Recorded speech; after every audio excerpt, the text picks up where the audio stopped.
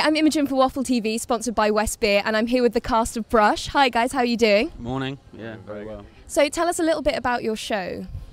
Well, it's a piece of new writing, and it's essentially about a couple of struggling artists who are struggling to make money from what they love doing. It's probably quite apt that we're doing it at the Fringe. Yeah, exactly. It's basically, it covers sort of like the relationship between them and the sort of jealousy that happens.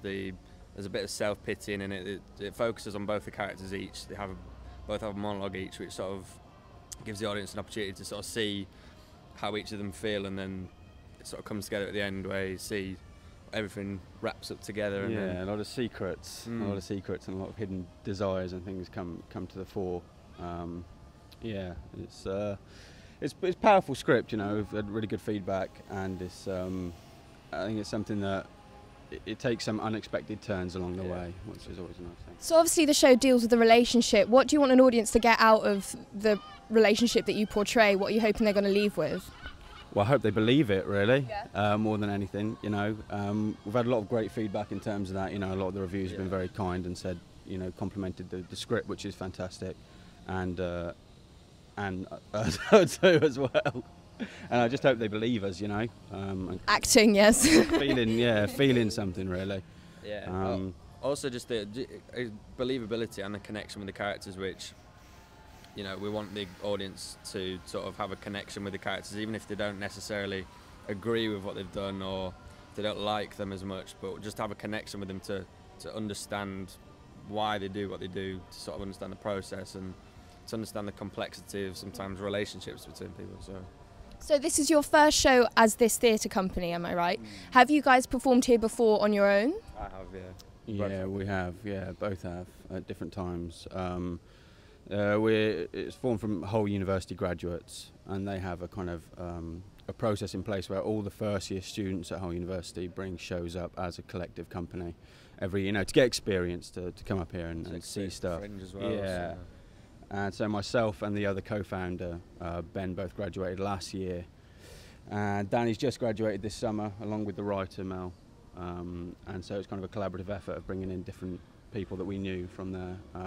It's made in conjunction with a very talented filmmaker that we both graduated with as well, Alex. And so we'll know each other from there. Kickstart of the company. Yeah. So do you think it's important for students, drama students, to experience the Fringe? Do you think it's a good learning curve? Oh, without a doubt. I mean, even regardless of the performance aspect of it, coming up here and getting to expose yourself to so many different things, good and bad, you know. Quite scary. Yeah, but a great learning curve, because you go away from here with a head full of ideas, of inspirations, of things you've seen that maybe shape the way that you go on to work yourself. And so I think it's a great learning ground, basically.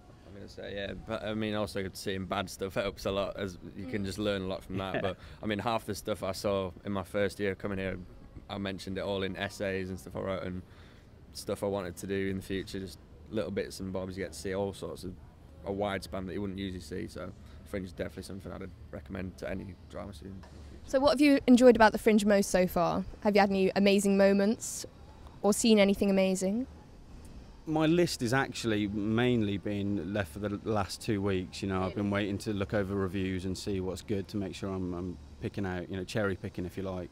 But we've seen some really good things. Summer Hall's one of my favourite venues to go and hang around in. We've seen some really interesting and disturbing things at Summer Hall that have been really, good, you know, just to witness. For me personally, my favourite thing about the Fringe so far has just been performing, just every night you're doing such a long run, and you have to change it up each night and make sure you keep it fresh for yourself and for the audience. So that in itself has been just a huge experience for me, to just learn how to keep the motivation and to keep energy. Exactly, yeah. So just keep it going.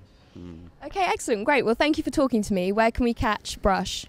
Nova every day, 7:40 for another 12 shows. Performances, yeah. Okay, wicked. Thank you so much for chatting to me. I've been Imogen for Waffle TV.